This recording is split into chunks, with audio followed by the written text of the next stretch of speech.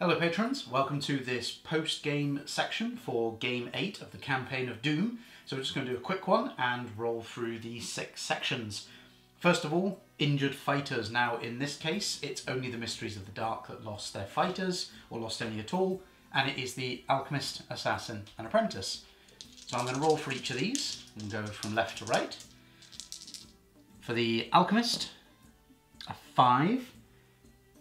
They are fine and may participate in the next game as normal, however they lose their current experience points, resetting them to 0. They do keep their skills, however. Assassin gets an 8. Yay, what is it with this Assassin model and getting battered arms or broken legs? But I will roll that one later on, once I've done the last one, which is the Apprentice, who gets a 10. Ooh, that sees the Apprentice is dead, but I get to keep their weapons, so I get to keep their pair of daggers. Now I'm going to roll again for the Assassin. A 3, so that would be the broken leg, so the model can only move 4 inches into combat and in the move phase.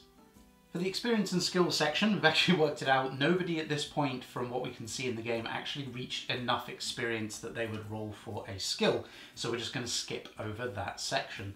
As for income gathering, I get a grand total of no d6 for this. I also get a grand total of 0 for the Mysteries of the Dark because they failed their pluck test and ran away. On top of that, they didn't achieve any of the 3 things that you can achieve to get a coin. Their Alchemist didn't get any coins. Their Alchemist didn't survive. They lost the game in play, and they didn't remove any enemy models. So in addition to the 12 coins that my opponent would get for me running away in that scenario, they also get to roll 5 coins, or 5d6 worth of coins. Let's see what they get. So they have rolled, makes 10, and so they've rolled 16, so they'll add that to the 12 that they have and the other coins that they have in their stored income, and we will tot up what that is. Like I say, as for the Mysteries of the Dark, absolutely nothing, so hopefully we can do something about that. Now we will come on to recuperation as we've gone through the income gathering. On a 2+, I will get 5 coins. On a 1, I will lose 5 coins. Let's see what happens. Okay, so I get 5 coins added to my stored income, so I at least have something. As for my opponent who's running Cleanse of the World, if they roll a 5 or 6 now, they get a free cultist, which they haven't, so they get no free cultist to add to their list. For the purchasing and hiring section, I have decided for the Mysteries of the Dark not to spend the few coins that they have, just because we're going to kind of probably hopefully need them for the next game. And seeing as they actually do have 5 concoctions at the moment, I don't really need to do any rolls in that regard.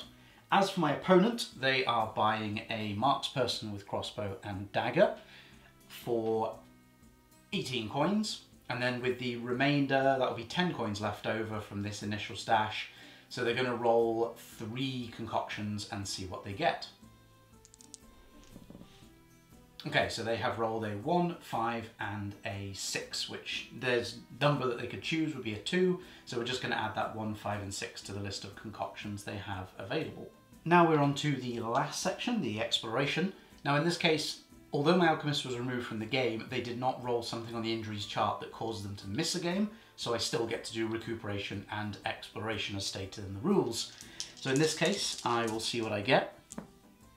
An 8, so my Mysteries of the Dark have a counter charge which they can use in the next game. That's getting a free move before the game starts for one of their fighters.